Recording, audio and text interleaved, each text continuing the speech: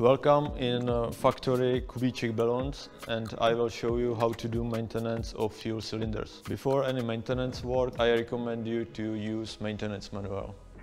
You can see two different cylinders. Here you can see master and standard.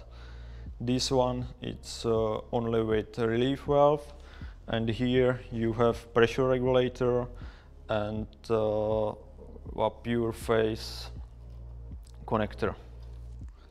I will show you how to do maintenance on a liquid take-off. Now I start with losing 4 bolts, and I will disassemble the liquid take-off valve.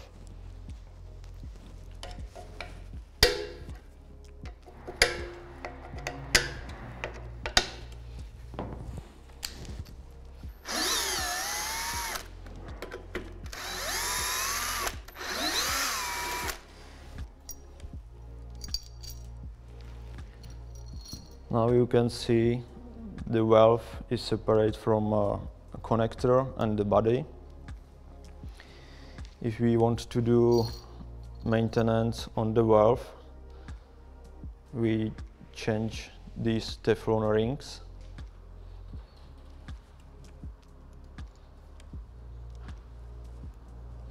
I check the ball which close the valve.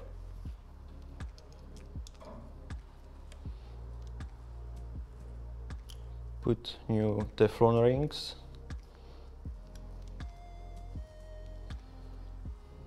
From both sides. And the ball I lubricate with Teflon Vaseline. So now it's ready to be assembled back. You have two options, a Rego connector or Tema connector. Tema connector, it's without any changing parts and sealing and so on. But in a Rego connector you can see two sealing, and if it's necessary you can change it. Remember that you have different threading on these parts. There is conical threading and there is different type, so make sure that you put correct connector on the correct body.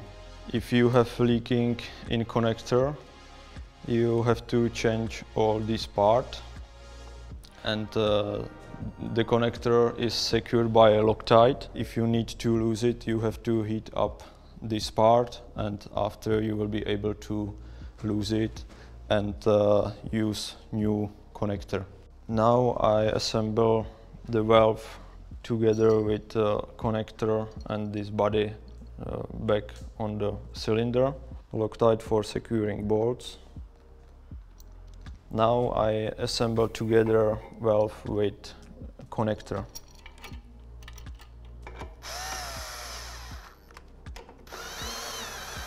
And finish tightening with torque wrench.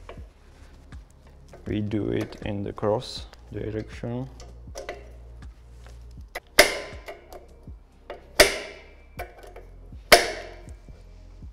So now it's done, and I try to move with lever. If you need to replace lever, I will show you how to do it. First you lose this nut. Under nut is securing washer, and now the lever is outside of the valve. And now if you want to put it back or change it or something else, you have to use new securing washer, put the lever back, securing washer, nut, and secure it with the washer. So now it's replaced and it's done. First I will lose these 4 bolts.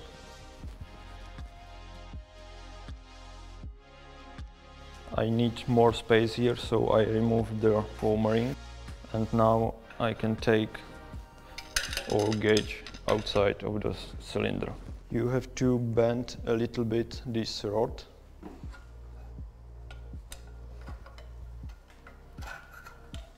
And pull it out. Now it's outside. Usually when we take out the gauge, we have to replace the sealing.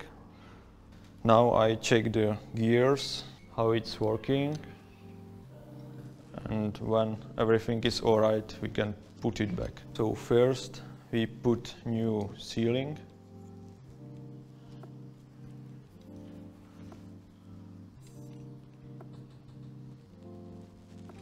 Clean the surface, lubricate it with Vaseline. And now we can put it back. First press this part. Now it's inside. Do space here. Bend a little bit. And press in.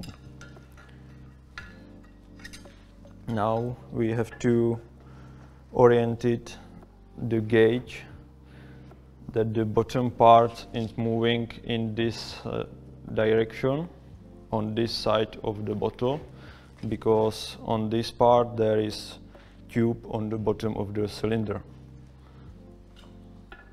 Now I put bolts with Loctite and tied the bolts. In this moment it's necessary to start with these bolts. In this moment this surface starts to be a little bit tilt, and you can see the rod is moving on the right side. Now I finish tightening the bolts and use the torque wrench. If you have some leaking on a relief valve or adapter, you have to remove it, and in next step you clean the parts with a brush, because there is old Everseal. Now you can see it's cleaned and ready to be wrapped with Teflon tape.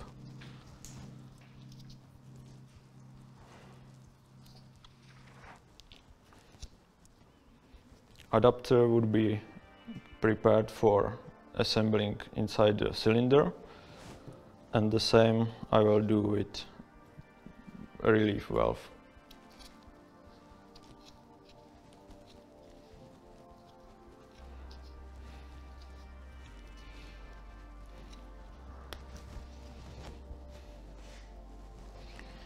First start with screwing inside the cylinder with adapter, because there is higher torque value, and the next step you screw the pressure relief valve inside the adapter. You can have some leaking between these parts, so now I will show you how to remove this part.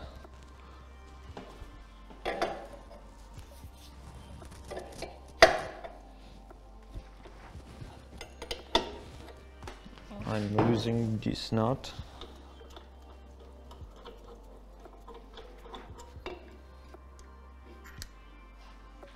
Here you can see the sealing ring, jet with small hole, next sealing ring, and there is filter. Now I will show you how to disassemble the valve from the cylinder. First I will remove this foam ring. I'm using this tool to loose the whole valve.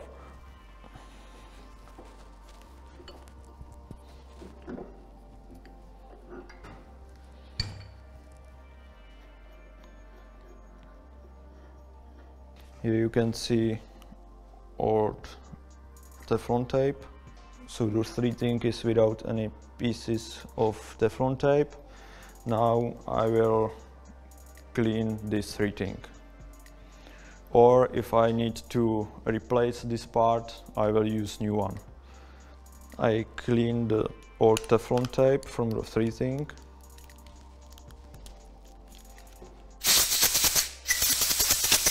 Now it's clean and I can wrap it with Teflon tape. So now it's ready to be assembled back.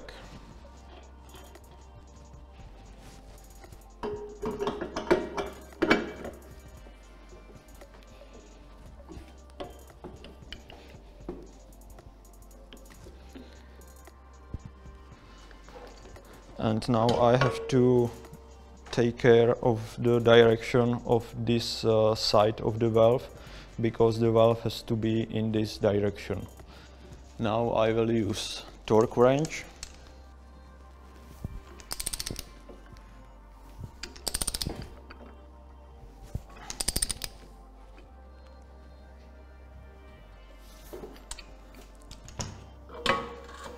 And now you can see the direction of the threading.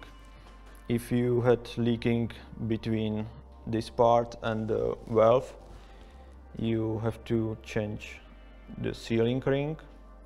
You can have another leaking here or here between these parts. In this case, you disassemble it, clean the threading, wrap Teflon tape and put it back and tie it with a torque wrench. Now I put back the filter, jet with Teflon ring,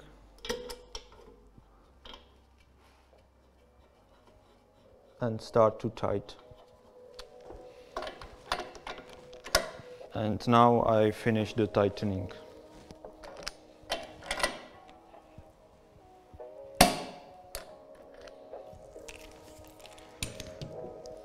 Make sure that this end isn't higher than this ring. You can have problem with leaking between threading, or next problem can be closing the valve. So in these cases you have to put new Teflon tape or replace all Maxfill valve.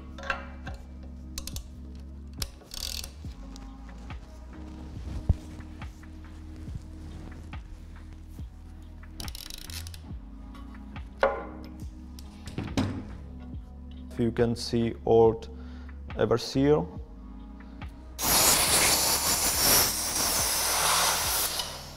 And now you have to brush the threading on the Maxfill valve, or if you will use new one, the ever seal is already applied, so you doesn't need to put new Teflon tape. In this case we put the same inside. I brushed the threading and clean old ever seal. Just make sure that you have correct size of this tube, because different size of the cylinders have different length of this tube. So wrap the Teflon tape on the threading.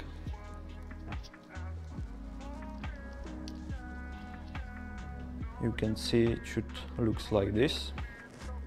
And now I can screw back to the cylinder.